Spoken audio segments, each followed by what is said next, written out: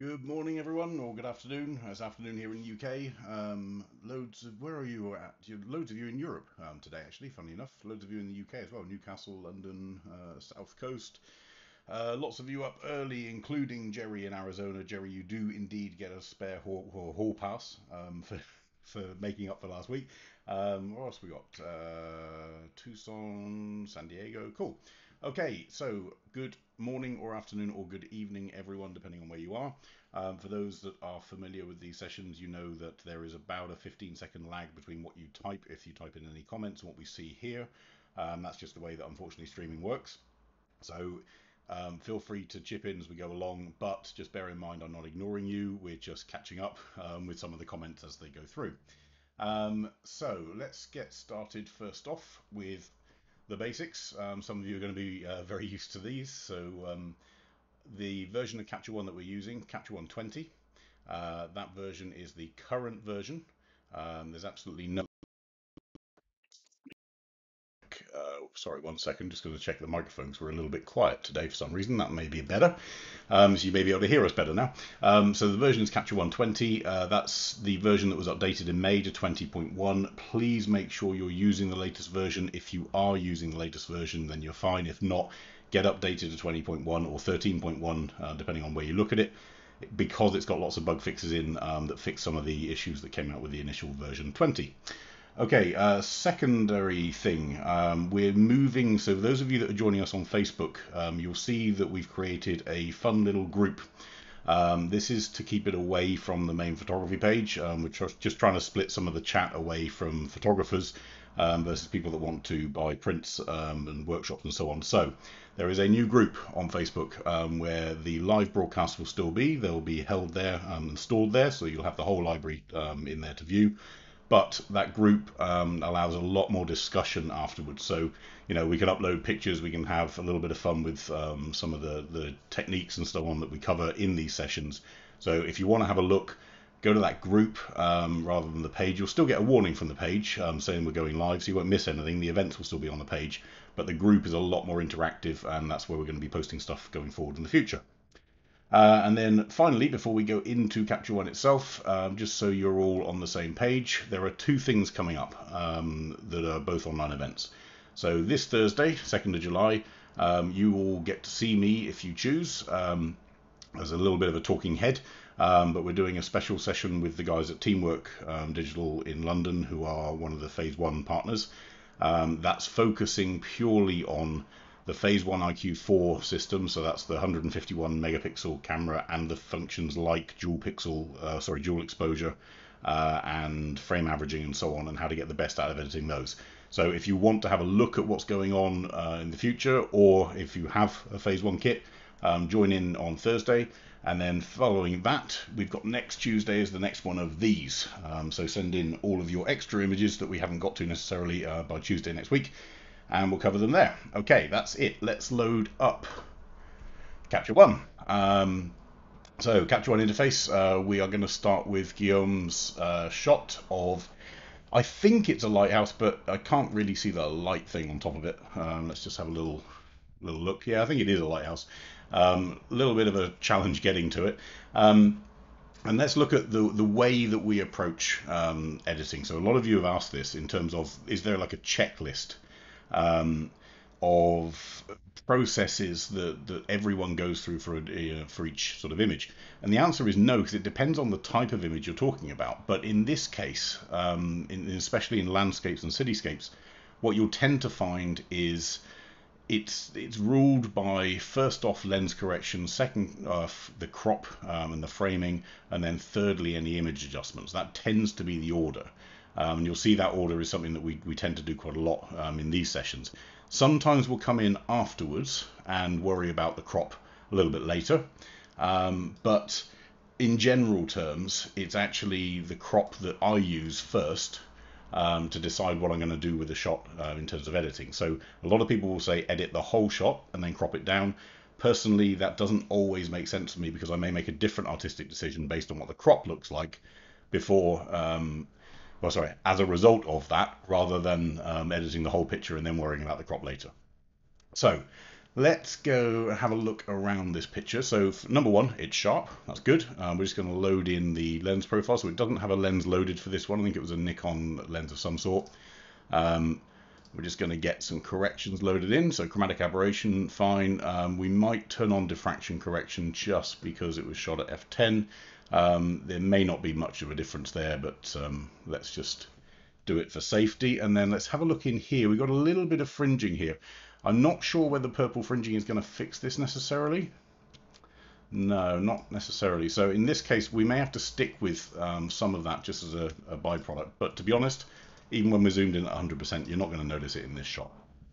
Okay, so then let's talk about crop. And the crop on this one, while it's quite exciting that we've got this wave sort of coming in here, and I think Guillaume's just said it should be red. I'm guessing you're referring to the lighthouse. So we'll try and fix that in a second as well. But the whole feel of this thing, yes, this is really interesting, and I'm sure it was when you were there shooting it. But as a print on the wall, I don't think this is adding much to that shot. And if I went quite dramatic and said, actually, let's go from a, presumably this is a 2x3 aspect. Let's have a little look. Yeah. And let's switch that to a 1x2. So a full panoramic, so twice as wide as it is long. And then hit to about there. I'm going to fix that in a second. What I'm looking at is that lighthouse in the center, but not quite central. That's fine. And I'm also going to use the straightening tool, which is up here, and just draw a line across this horizon to make sure we're straight as well, which we are. And press the arrow key to hit it, or we can hit enter. It'll do exactly the same thing. To me, that crop, if I just clone that variant and let's just reset. So from there, it's a wonderful picture, great location. That feels more like a print to me. And this lead in here of these waves is a lot more powerful without the distraction of this one that's slightly uneven here on the side. So to me, and this is why I say to a lot of people, when we're talking about crops, yes, it's great to edit the whole picture and then make the crop decision later, but I'm going to make some very different decisions now based on seeing this crop and now picturing it on a wall. So let's fix the stuff that's quite obvious. So this wave down here now doesn't make sense because we don't have the rest of it. I didn't want to crop in any tighter, so instead of getting rid of that in the crop, we're just going to use our healing tool. So new healing tool, healing brush there. Because I don't have a healing layer already made in the picture, I'm just going to draw a healing area over here, and Capture One is going to make a new layer. You can see it at the top left saying Heal Layer 1. And it's going to decide where to get the content to heal this bit from. And it's made a guess of over here. I'm going to override that guess by dragging this little dot. Let's go to about there. No. Maybe it was more right than me to start with. Let's have a look. That looks pretty good there. Okay. So all we've done there is used Capture One's auto heal. So if I click on this heal brush now on the same layer, I can click on another area if I wanted to get rid of this wave, for example. Let's just go here. It's going to choose a different area to pick that wave from and heal it out. If I want to choose where the origin is going to be for this point, then I can just drag the origin around. But just remember that that point there has no impact on this point here, so they're all independent, even though they're on the same layer. And this is a big change in 20.1. Before, you'd have to do a different layer for every single direction of heal. Now we can just drag each heal independently on any layer, and we can draw as many heals as we like. I'm just going to undo those, get rid of them.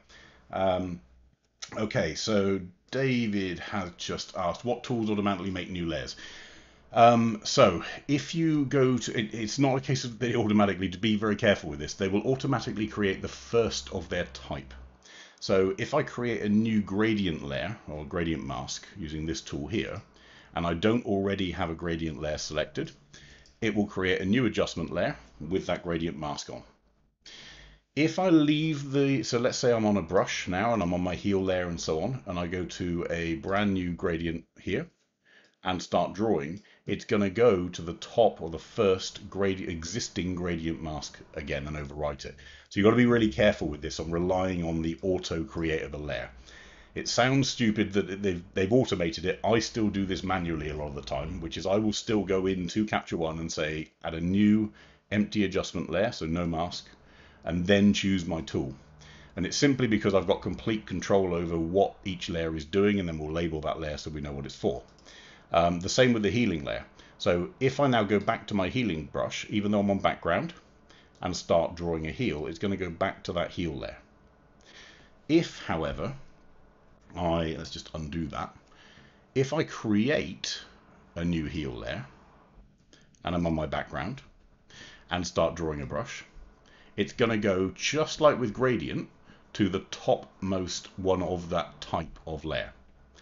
So that's why, unfortunately, the question is a little bit complicated. So basically, heal layer, clone layer, and the gradient layers will create their own first layer.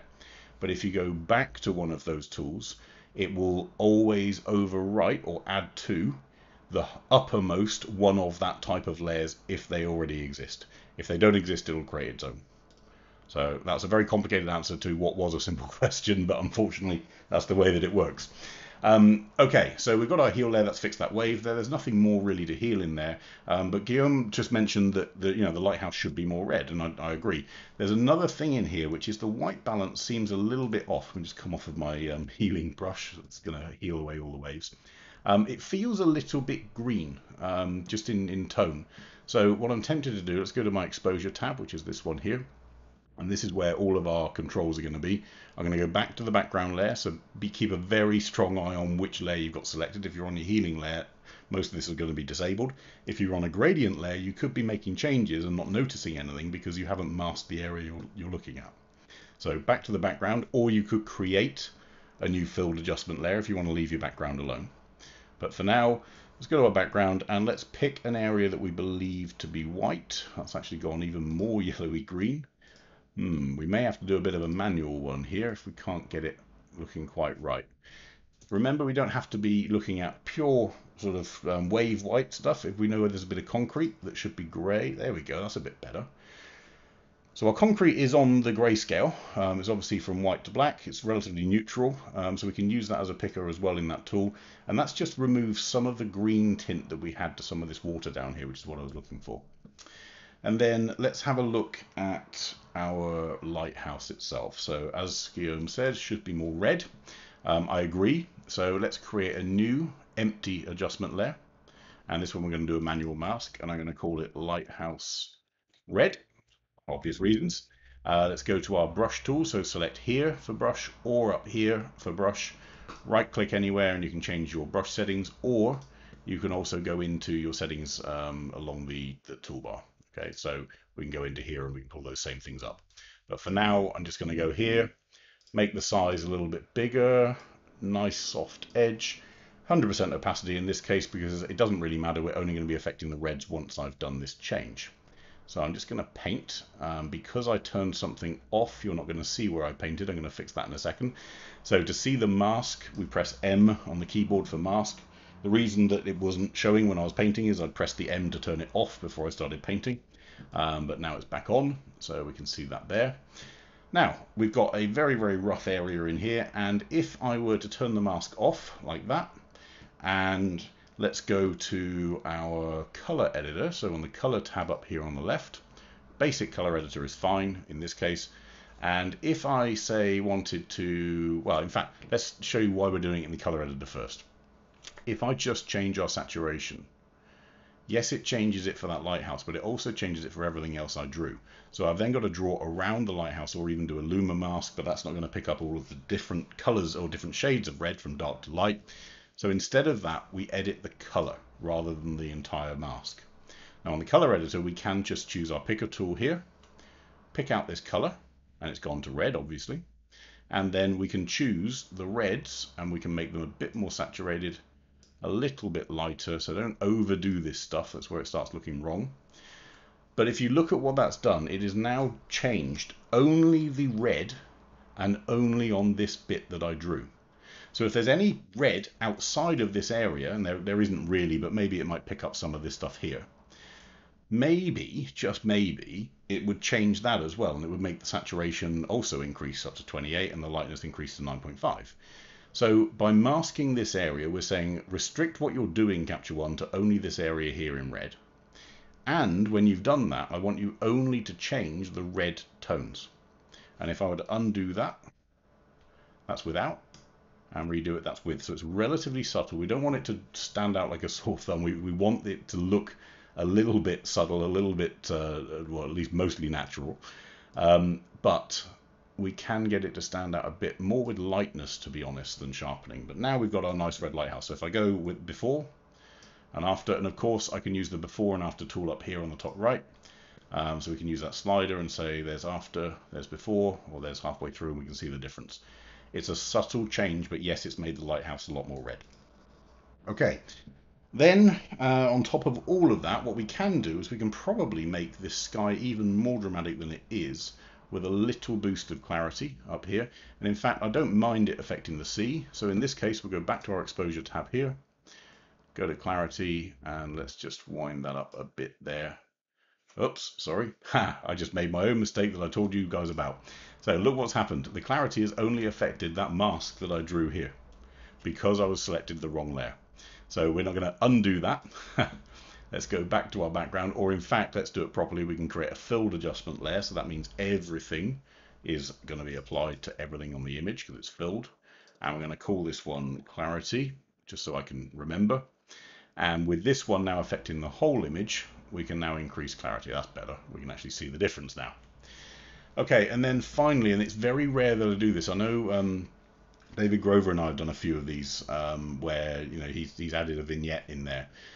Vignettes were seen to go very much out of fashion a long time ago because it was a sign of a bad lens. Basically, if you had light fall off on your lens, it was because it wasn't made very well. It was good to have edge-to-edge lightness. And it was a very traditional way of creating focus in the center of the image. In this case, I want to create focus in the center of the image, so why not just boost that center there a little bit with a bit of vignetting? Because I've now brought the corners down, I can afford now, with brightness, to pull the whole image up. And if that's not enough for me, I could also do it with curves and levels. So we could take our levels and push that there. And then we can actually afford then even more to pull down these corners into here. And there we go. So we go from there to there in a very short number of steps. We've made the lighthouse stand out more. With that crop actually adds a lot more drama to this than the original out here. Out here, it's framed well, it's shot well, there's nothing wrong with this image. It's just if you were thinking about a print on a wall, this is just going to feel a lot more dramatic and a lot more impactful. Okay, let's shift across to a shot from William. I love this shot. This is cool. So I'm not sure exactly where it was, but I've seen similar shots that we did out in South Africa, and the light, when you get this time of day, the light is stunning, especially if you can get a shot like this, which is framed so well. So there's a couple of changes on here. To be honest, the colouring on this is spot on. I don't really want to change anything about that. All I'm tempted to do is just to fix some of the fur on the giraffe, and also a little bit of a crop change, and I'll show you why in a second. And there's a little distraction that we're going to fix too. So first off, as always, lens. It's loaded in the right profile for this Sigma lens. We're going to get it to analyze this exact image with that exact combination of lens and camera. I'm not worried about diffraction. We're at f3.5, so nice wide aperture. There's a nice long lens as well. So we could push a little bit. There's a bit of light fall off that's gone on this lens. So when I was talking about the opposite of vignetting just before, we can actually see here, if you have a look, we've got a lot of brightness here, especially in this sky, and then it darkens off out towards the edges. So I'm just going to increase that light fall off slider until that fall off disappears. So it's now a much more even sky, and that's in the lens correction rather than vignetting. So a couple of things on here. Number one, the crop. I'm going to go to our original, and I just want to lose some of this space here, and that's for two reasons. One, I want to get rid of this lump here, which is a bit distracting on the corner of the frame. Two, I really want this to fit a little more evenly into the frame. So if I go to about there, that just feels closer. You're just more involved with the scene. So especially when we're focused on such a big animal in such a frame, it's good just to bring the viewer a little bit tighter if we can. Now, there's another thing down here, this one, which is a little bit distracting, just this dark, I think it's a shadow of some sort, but we'll have a look at trying to remove that. But first off, before we do any of that, let's just go right into the giraffe. And if I zoom into 200%, which is a little bit unfair, we've got this cool little bird sat there on his neck. Now, we did a session on this on one of the pro tips things about structure and clarity and so on. And in this one, we're dealing with fur, and I want to play with structure just to show you what that's going to do in terms of the difference to the shot. So remember, for those of you that have seen that pro tips, we refer to it like an onion. So effectively, clarity is the outer skin. It's the big areas, the big contrast changes around the midtones especially. That's where it has its most effect. Structure is more about texture and detail, especially in things like animal fur and skin and so on. And then sharpening, so overall sharpening, is about edges, so lines and edges and sharp details like that. I don't want to really affect the edges too much in this. What I want to affect is the texture and the detail in the structure of the fur. So that's exactly what structure does. We're going to leave the method on natural. If you want to see what a difference some of these ones make, and it's quite dramatic, have a look at that pro tips thing on YouTube, because it'll actually show you how dramatic that change can be if you select the wrong method. But in this case, I'm just going to pull structure up a touch, not too much, just a bit, and look at the difference we've got in this neck. So if I turn this off and on, then we've got a fantastic amount of change in the texture that's coming into his fur.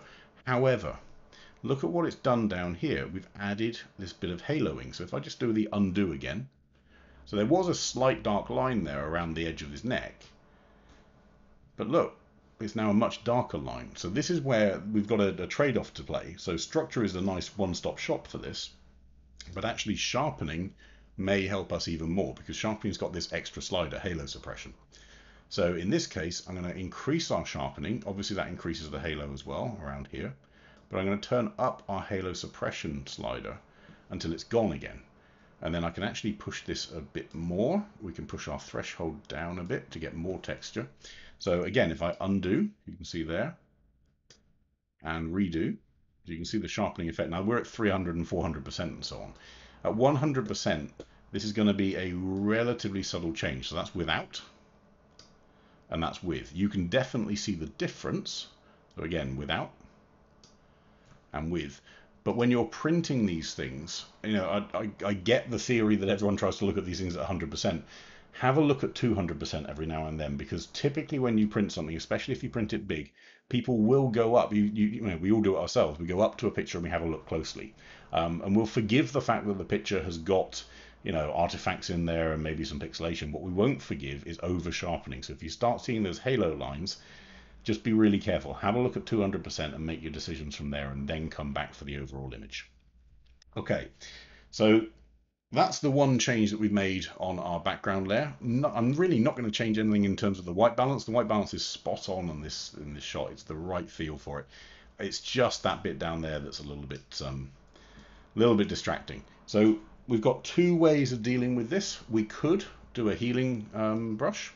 So let's just heal that area there. Let's see where Capture One chooses the place from, and it's probably not quite right. So I'm going to drag that origin to maybe another out of focus bit here, but you know, see down here, it's not quite right. It hasn't quite got it spot on. So instead of the healing brush, what we're going to do is we're going to have a normal brush. I'm going to create a adjustment layer, and we're going to call it shadow removal. And with this one, I'm going to put my opacity right the way down. So those of you that know me and have been around for a while, you'll know that I play with opacity. Some people play with flow. There is no right or wrong answer in this. It's just what you prefer, or what your preference is, and how you can sometimes see the image. So I'm just going to turn my mask on and just start painting in here very softly, just building up the layers. So if I were to turn my mask to a grayscale mask, you'd be able to see we've got that lovely fall off where it's starting to have no effect. I'm going to turn that mask off, and with this mask, so just like we did before with our color editor, I can choose my area in here, choose this part, and say we're going to increase that saturation but increase the lightness as well. Again, they're all small, tiny, small steps. That's looking pretty good there. We've got an extra bit down here. So what I'm going to do instead is go to my Advanced tab. I'm actually going to undo that. Go to my Advanced tab because I need to grab more of the color than I realized. So this allows me to pick that color, but then say actually anything in this color range here. I want to increase the saturation, but most importantly, increase the lightness. Good. And now I'm going to use my eraser tool. So this tool here, and let's just zoom in here. So I know that my mask goes further than I needed. So with my eraser tool set to probably about 30 or 40%, we can start erasing parts of the mask that I didn't want to affect. Out to there. Now what I can also do with this layer is I can change its color. So we can go all the way to magenta, or we can go all the way to green. So I'm just going to move that hue until we find one that more matches, or matches more closely, the yellows around it. That's looking pretty good there. Maybe a touch more in lightness we can get away with there. Touch more in saturation, not too much. That's looking pretty good. Okay, it's not quite spot on. To be honest, we probably spend a little more time on this to do it properly, but we just want to get rid of that shadow, the harshness of it. We'll just spend a bit more time later on just fixing that bottom part, and you can see the way that we're going to do that.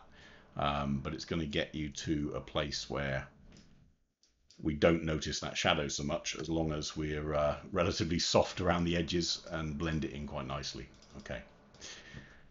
Okay, so to me, that's all we need to do with this shot. You know, the tree branches are intentionally out of focus. It's quite a shallow aperture that's being used.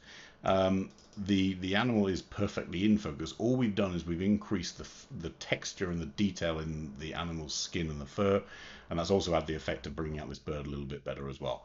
The crop obviously is a bit different, and it just goes from out here with this here to just being tighter and just more focused on the animal itself.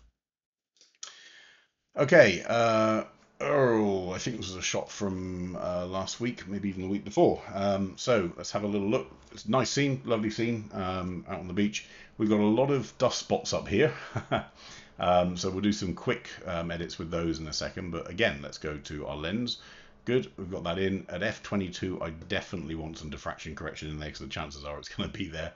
It's a very, very deep depth of field, but unfortunately at f22, you're also going to lose some of the sharpness in the shot. And this mist really isn't helping out here with that house. So first off, again, same principle for me as before. I want to worry about the cropping and the framing first. There's a weird thing going on here where we've almost got, it looks like the sea is up and then the sea comes down, which is a little bit odd because generally sea level tends to be level. Let's just go, sorry, we've got a question on the previous one. Simon, would you brighten the giraffe's eye a little bit? We can. The challenge that I've got with this is that the eye is dark. If we brighten it much more, we've got a little catch light in the eye, which is great. This here I think is probably a fly. We might choose to get away. I'll get rid of that one just while we're at it, and we just turn our opacity up with the healing brush. Just create a little heal layer there. So for his eye, we can. I mean, let's see what it does. So let's create a new layer called eye with our brush, and I'm going to choose this section here so you can see it. To make sure we're only affecting that eye, I'm going to go to a luma range and say only affect everything that's dark, not the skin around. So there and there.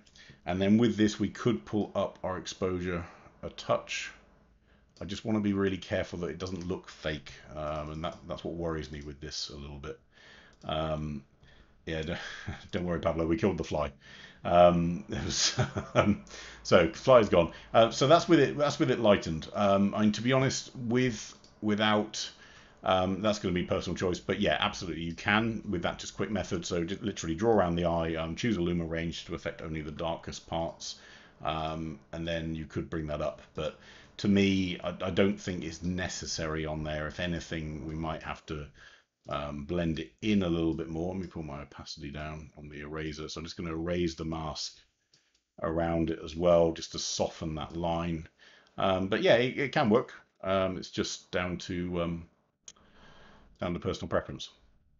Okay, so Earl back on the beach. Let's start off by trying to do a straighten. So straightening tool up here, we draw it along the horizon. What worries me is our horizon is a little bit weird in this shot, but let's go to there. Let's trust that that's okay. I am going to change the crop on this one as well. It's a definite 1x2 day today, because this down here in the foreground isn't helping me too much. And thinking about it, when this was shot, if the reason for using f22 was to get everything in focus from right down here at my feet all the way through to that hut, if I'd planned, and this is again, it's personal preference, but for me, this feels more like a panoramic shot, so I'd want to make it that way, like this. Because my first focal point is way out here now, I could have got away with f11 or f16 if I wanted to and still have the same depth of field by focusing further out. So sometimes, as I say, sometimes there's cropping decisions. You can make them at the point of capture, and it might change some of the settings that you use, and that's why, to me, it's crop first, think about that, and then think about some of the artistic changes that you might put in. These dust spots up here, we could use the dust spot tool, so that's found under the healing brush. You've got remove spot, but to be honest, recently I've just switched to using healing brush for all the dust spots. It just does a better job. Make sure it's at 100% opacity, bring your size up a little bit, and just draw little circles around those spots. And generally speaking, Capture One does a very good job now of choosing the origin point, and all good. So that's our healing brush there, and we can actually call this one dust spots. If you want a cool way of finding dust spots in your image, again, go onto the YouTube channel we've got, and there's a dust spot finder tool that we can show you how to do very quickly. So the rest of it in this shot, do you know, the white balance is off, but this is one where I like it. It feels right. So Claudia's just asked, you love your 1x2 crops, why not 16x9?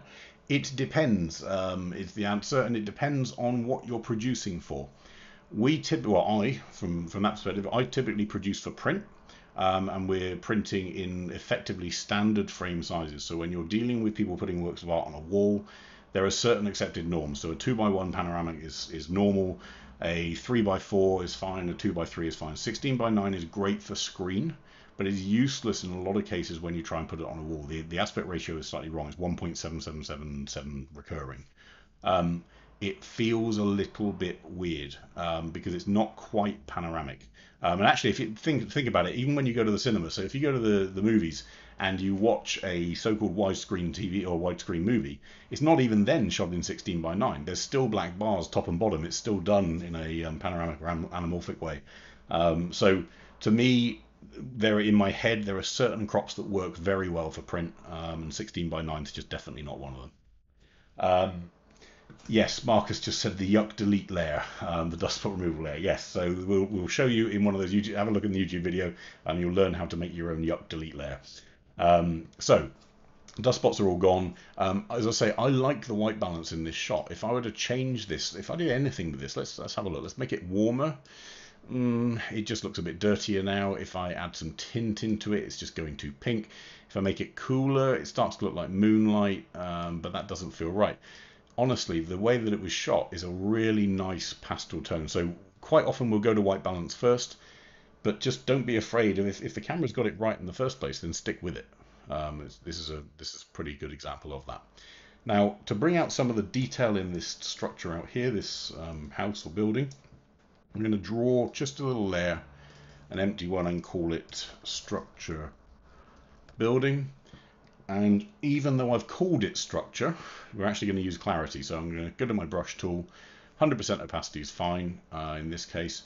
And I'm just going to draw roughly around the building. And it's the areas of the building and the rock that I want to deal with. I'm also then going to reduce my opacity down and feather that out as we come off of the building. So we've got a nice slow taper for when that starts to take effect, so we don't notice the buildings having its maximum effect. Cool. For those, someone's just joined from the Philippines. Dan is in the Philippines. It's really late there, but good evening. So let's just finish that taper off. So if I switch to a grayscale master, you can see it looks pretty rough, but it's preventing that hard line of where we put in some clarity and where it stops. So by using the clarity slider, let's go up to 100% so you can see the effect. That's brought it out really nicely. It's a bit too much. It's going to stand out too much from the rest of the picture. So we're going to pull it down to maybe 30 or 40. And all we're doing is just having the effect. If I do a before and after here, so that's without and that's with, you'll just notice this is a bit more prominent. That's all it is. It's just to make it stand out just a tiny little bit more. Now for the rest of it, we're going to do two layers which are going to combine together to give us the effect that I want. So the first layer is going to be our bottom, so I'm going to create a new empty adjustment layer. I could have just created the gradient and it would create the layer like I explained earlier, but for clarity or for keeping it clean sake, we're going to call it a bottom grad, and I'm going to draw a gradient line along there. So a really soft fall off here, and I want it to affect here more than down here. And with that line, I'm going to pull my exposure down just a touch, so about 1/4 of a stop, not a lot. Pull my saturation up a bit, and I'm going to pull my clarity down. Look at that difference. So if I pull clarity up, look at the detail in the sea. Pull clarity down, that's too much, but you see how all the detail has gone. So I want to pull it down by maybe 30 to 40, something like that, just to smooth this out. And then we're going to create another empty adjustment layer, and this one we'll call Sky Grad. And with this one, I'm going to pull, as you can imagine, another graduated filter down here. I don't want it to affect this house too much, so it's going to stop about there. Remember, this middle line on the graduated filter is the 50% mark. So 100% mask, 50% mask, 0% mask. So wherever that line is going to have only half the effect of what it did here, but 50% more, obviously, than what it has here. With that layer, I'm going to do some highlight recovery, just to pull the sky in. And why it's now, you can see now why we'd only want to do it on this layer here. I don't want to do that down here because I'm going to lose more detail. So with that done, I can then pull up some clarity. I'm just going to make the sky pop a little bit more and pull down our exposure a touch again. So down 23, let's say. What this means is I've got almost a triangle. So I've got a darkened area here. I've got a darkened area here. I can afford to pull some saturation up a little bit in that sky. And this area now is fully the focus in that picture. And because of that, I can go back to my background layer now, and I can pull my contrast up, because I can afford to do that a little bit more now.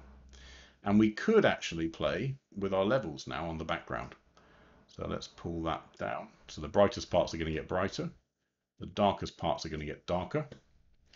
Pablo's just asked why not use a Luma range here. Simply because I want to affect all of this sky. So with all of that sky being affected, the Luma range doesn't really make much difference. If I only wanted to affect, let's say, this bright part of the sky up here, then yes, the Luma range is going to help. But here it's not, and I don't want to not affect some of the other areas down here. So if I did a Luma range on the bright parts, well, it doesn't then affect any of this stuff here, and I want that fall off to look like a natural filter was used. So from there, now what's also happened, as you can see, as a result of introducing a lot more clarity, we can see a few more dust spots up here. So again, that dust spot finder layer would have helped, but for now, let's just fix them real quick so they go away and they're not distracting. Okay, and that's probably about it. So let's just reset. So there's our original. Nothing wrong with this shot. It's just, again, it's personal preference. To me, that feels more like a wall print. And in fact, I could even, I just found another dust spot. Whose image was this? This is Earl's. Earl's. Oh, Earl. We need to talk about your lens cleaning. Just out of interest, for one thing to bear in mind, one of the reasons you're seeing so many dust spots is this f22. So if you shoot an ultra wide aperture, so 2.8, 4, 5.6 even, you won't see as many dust spots because they're not actually in focus at all. They're just a blur on the front of the lens. The second you start going into very small apertures, so f16, f22, f32 I've seen, you'll see that more and more artifacts on the front of the lens or the filter or whatever start to appear on your picture. So that's another warning thing for there. What I would actually be tempted to do with this one though, now we've done that, is come in even tighter with the crop. I'm almost into this place here because I'm not sure that this bit of sky up here is helping much in that image. And again, so to me that feels just a bit nicer as a wall print. Okay, Ian, this was, you said it was somewhere down south, I think. Maybe it was in Dorset or something. I'm not sure. Dorset, Hampshire, somewhere around that. First off, let's make sure we've got a lens profile in. Great. We're at f11, and there's probably not much diffraction going on in here. We're looking pretty sharp even out of the edges. Have we got any fringing to worry about? So fringing you're going to find at the high contrast points in the image, and actually you've managed to escape it here pretty well. David's saying the crud's on the sensor, not on the lens. It'll depend. I don't know. Is that your shot, David? I'm not sure. Okay. If you're sure, then okay. It may well be on the lens. But either way, yeah, let's sort it out. So Ian's just saying it's Romney Marsh in Kent. Cool place. Okay, and you got lucky with the mist. So let's do a little change. So I don't really now. Let's think about what we could do here. So number one, the crop is fine. We've got a nice lead in here on this diagonal. I don't want to crop up here. I don't want to crop down there. We don't want to change the aspect ratio, so it's perfectly fine as it is. What I do want to do is pull out a bit more color up here in the sky, because we can see there's more color up here, but it's just been washed a little bit with the mist getting in the way. And maybe make less of this down here. Now, the problem with making less of that, the default thing a lot of people will do is they'll create a new gradient layer like this. And the way that you make less of things, you make them darker, right? Well, here's the problem. If you make something like this darker in this shot, you're making the image, or that area of the image, even more contrasty than it was before. So if the rest of the image is washed out, if you remember what your eye looks for, your eye is looking for contrast and shapes more than anything. So if you create more contrast in an area you're trying to get rid of, or try and move the viewer away from, you risk losing the actual subject of the photo. So if I were to just turn this off, I'm not sure which one actually has less of an impact and which one draws my focus to it more. I'm going to leave it on, but maybe only half of that. So we've got this opacity up here, remember? So with that layer created, I can call that layer foreground. And even though I've done it with exposure, I could just halve the exposure in here, but for now, just to demonstrate it, we're going to do it with opacity. So opacity of that layer is now only 50% of anything we do down here. That softened it away from the viewer for sure, but it hasn't added too much contrast, so it's not now standing out quite so much as it was before. Let's create a new layer, and that layer is going to be called Sky. Again, gradient layer. Now remember, just like the question that was happening earlier, or that came up earlier, if I leave it on foreground and start painting a new gradient mask, it's going to replace the gradient mask that I have on the foreground. I don't want to do that. So especially on these tools where they auto create layers, this is why I do it manually, because I want control over which layer I'm doing the gradient on, or which layer I'm doing the healing on. So for me, I'd create the empty layer and then go to the gradient tool afterwards.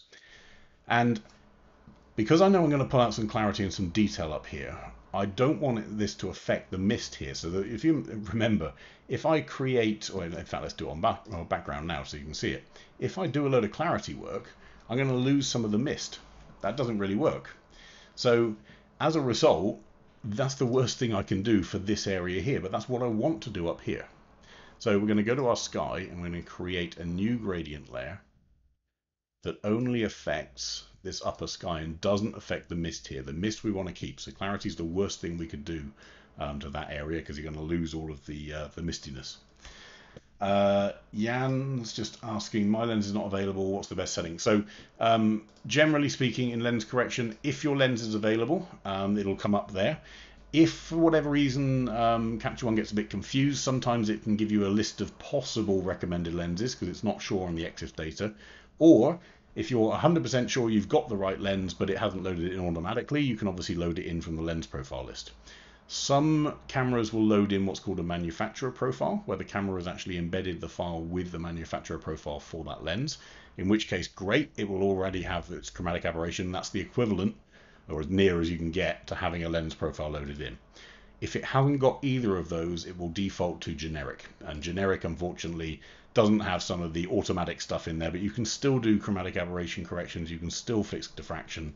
You can still do light fall off and so on. It's just not going to be calibrated to that specific lens. It's going to be a more general effect. So those are the three modes: the correct profile loaded in, a manufacturer profile, or generic if neither of those apply. So with the sky layer up here, we're going to pull down our highlights. That's going to get a lot of the color back in HDR. I'm going to pull down those whites a little bit, and we're going to increase our clarity a touch just to get a bit of a pop in the sky up there. It's pretty nice. And then down here, we could, actually I'm going to leave that as it is because that's looking pretty nice as it is already. We don't remember, the key thing here is we want to keep this mist. The mist is the most important part of this image. So then we have a question as to whether or not we can pull the entire focus into this tree line. And one of the ways we can do that with the sky is to pull that exposure down. Again, not too much. I'm not sure, Ian, if you had a graduated filter on here already, but if you didn't, or if you did and it was relatively light, obviously we can put on effectively an equivalent graduated filter because your shot has enough dynamic range to do it. If your shot is overexposed or underexposed, a filter in Capture One or in reality isn't going to help you. It's just going to bring up noise or bring down overexposed highlights to be grey rather than white. That doesn't help. But if you've got enough dynamic range in your histogram already, using these layers with a graduated filter and then pulling exposure is the equivalent of using a graduated ND on there. Okay, so with that done, I'm tempted a little bit with this one to play a touch with the white balance. And it's just to make it a little cooler, so we've got a bit more mist or misty feeling, and move that tint up a little bit there. Now, then I come down to, remember I said to begin with, the crop is fine. As a result of doing those changes up there, what's distracting me now is this down here. And I do wonder whether we could get away with putting the crop mark to there instead of here. Now, that's going to be an interesting one, because let's go to our original aspect ratio and see how much we're going to lose as a result of doing that, because I don't really want to lose this river up here. So we may get to there, maybe even right to there. I'm trying to avoid going to another 1:2. That's looking pretty good there. And then this part down here, all I'm going to do is we're just going to add a new layer and call it grass focus, something like that. And with my tool, we're just going to do that, leave it at a relatively low opacity and blend in some little mask adjustments. So again, with opacity, every time I click, we get another layer. Oops, move the screen around there. We get another layer of that opacity building up. So if I switch to a grayscale mask, you can see the effect that's having. So it's quite light out here, and it gets bolder and bolder and bolder as we get into the corner.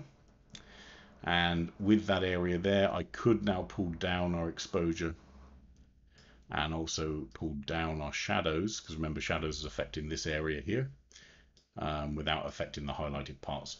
And that just brings the focus away from this part down here. So if I show you again with and without, so we can see it there before, we've got this quite light area, especially where it's on the edge of the frame. So you're going to see it quite obviously if you print this. And here it's sort of disappeared out.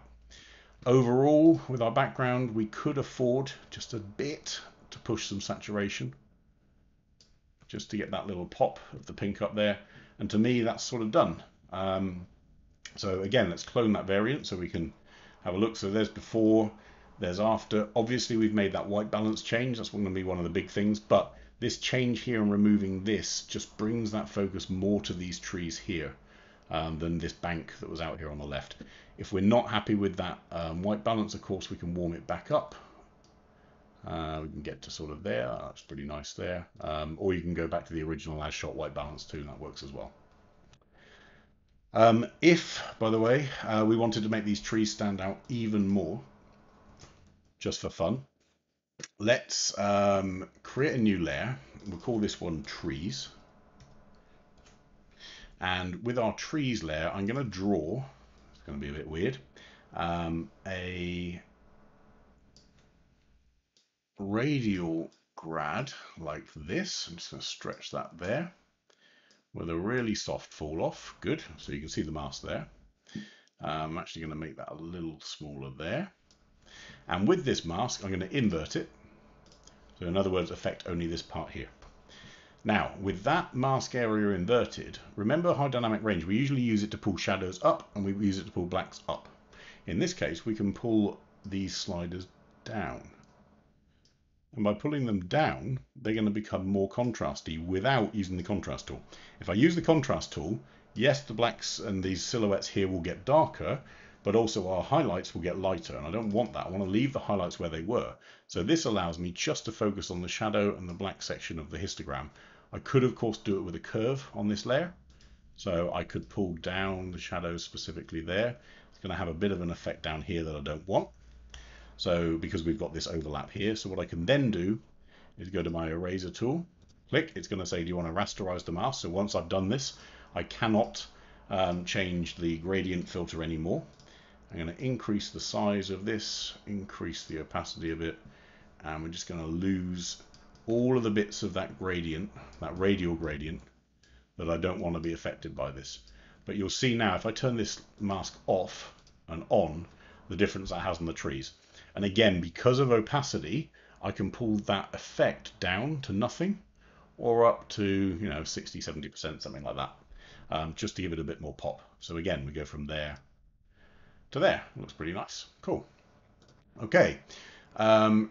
Next one. Oh, yeah. So Tan sent 2 images in. One, it's such a shame, but I'm going to show you why it's a bit of a shame. So in this one, we've got the lens profile loaded in. Let's just do the analyze and chromatic aberration. Great, we're at f11. Looks pretty dark. I'm not sure a graduated filter was used. If it was, then it was used top and bottom at the same time. But the obvious thing to do here would be to pull up all of our shadows and blacks in the histogram. But look, we've got so much noise in those shadows, and it's actually a little bit unsharp. So in this one, I would love to be able to rescue it. I'd love to, somehow be able to pull this up with no noise. Unfortunately, Han, I don't think we can in this case. If I pull anything up, even if I reset all of that and just pull up exposure, we're going to have the same problem. It's still soft and out of focus, and we've still got some of these parts of noise in here. So every now and then, we try and push Capture One to try and get as much as it can out of the dynamic range. If anything in this shot, it looks like, it was shot for 160th of a second at ISO 2500. You could have got away with a lot lower ISO for a lot longer shutter speed, because you've got here almost half of your histogram with no data in here. So you weren't going to be at risk of exposing those highlights too much. We could have pulled the shadows up a bit more, and if we started with more data when we go in and pull it up, it would have been better. That said, this one is a wonderful histogram with loads and loads of information and a cool bit of mist in the valley. So let's focus on this one instead. I can't remember where you said this was, but these are tea plantations from my own experience. They look like that. So let's have a look at what we can do. First thing on here, obviously lens correction. So yeah, fine. Diffraction correction I'm not too worried about on here. It's pretty sharp. Let's just go into 100%. In fact, let's go into 200% or 3. Yeah, we're spot on in sharpness. So all I'm going to do on here is just make sure it's loaded in the right lens profile and then go straight to our exposure tab. Now with this image, we've got quite a flat, low contrast image. It's quite flat, low light. So let's just get rid of that one so we're not focusing on there, and let's look at what we can do with that flat light. Well, the first thing is we can pull our levels. So we could do that, but obviously that's going to shift the entire stretch of even the midtones as well up too. So we're making the brights brighter, the midtones brighter, and leaving the shadows where they were. That's not good enough in this one. In this case, we're going to have to use curves. So the reason is because I want to leave this midtone section kind of where it was, and just pull up the very highlights of the image. So we're putting in like a little mini S curve, not too much of an S in the bottom left hand corner, but let's just do a before there and after there. So by doing that, we've protected all of these shadows down here because we haven't moved them on this bottom part here. I've drawn another dot here, sort of, if you imagine this histogram didn't exist here. So rather than playing with, typically we play with the curve like the whole extent of it. In this case, there's no point in playing with it anything up here. If anything, as I bring up now the brightness, what you're going to see is that curve starts to populate more up here. Fine. So we're now going to pull down that mid-tone there, pull up this mid-tone. This becomes our highlight effectively. I'm not worried about anything up here because there's no data in the image that's even featuring there anyway. But that's just given us a lot more contrast in this picture. If I go to before and after, there's before on the left and there's after here. So we've got all that detail back and these layers start to show up. So we've got these layers of tea plantations with the fog and the mist in the background. Tansi said from Cameron Highlands in Malaysia. Cool. Never been there. Looks kind of funky. Okay. So with that done, what we've also done is brought up a lot of the detail into this cool sort of color range. I am going to come down from this top part here. This isn't really adding much up here, apart from this bright section, which is obviously where the sun was starting to break through. So with our crop, I'm going to leave it as original crop and just pull down to about here and to here.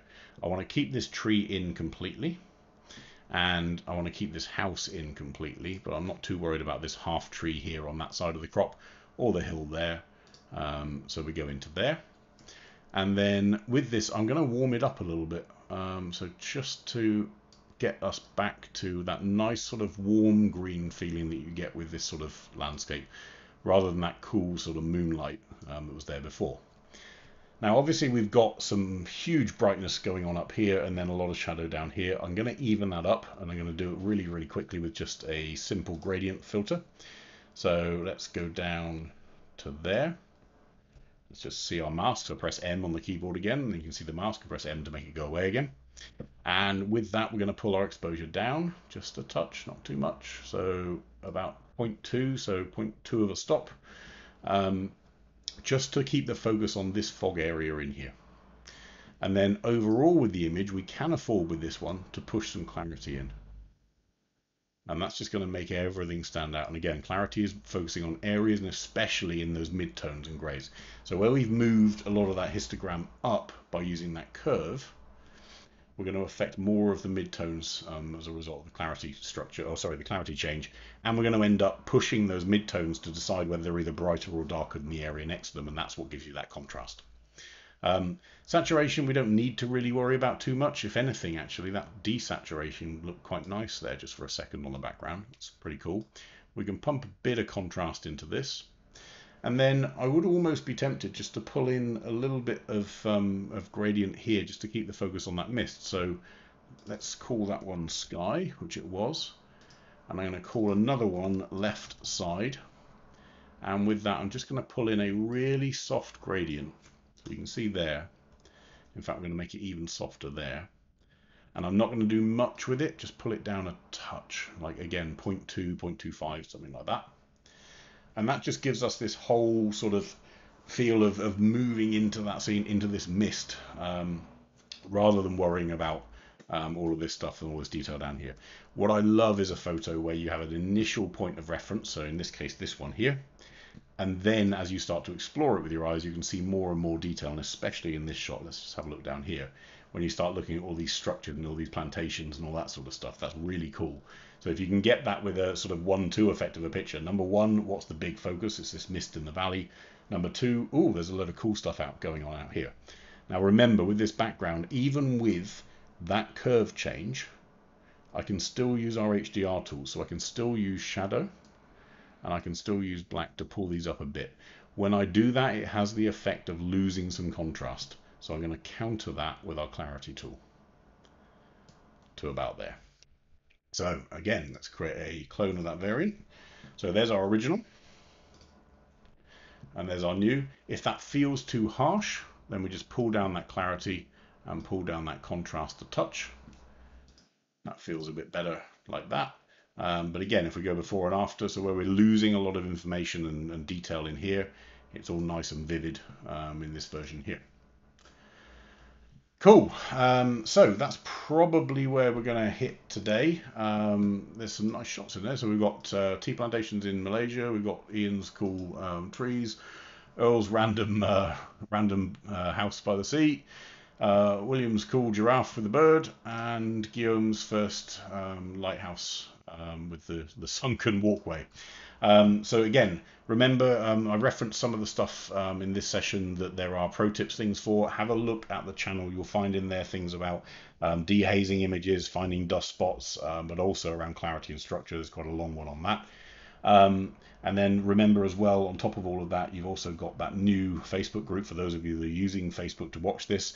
Please interact as much as you want in that group. The whole point of it is that it can be a place that we can discuss some of this after the original sessions, because obviously we don't get through all of the questions that come through. And also remember that we have got coming up, where are we? There. That session on Thursday with teamwork, which is about the Phase 1 IQ4 and the cool stuff we can do with that sensor, which is pretty impressive and incredible. And then the next one of these is going to be next Tuesday, the 7th of July. So same time as always, but then join in. And in the meantime, send those images, the ones that you want editing, through. Obviously, as you can see, we get through as many as we can, but there are quite a lot more to get through. But over the coming weeks, we'll certainly get through them as fast as we can. In the meantime, look after yourself and everyone else, and we'll catch you either Thursday or next week. Cheers, everyone. Bye.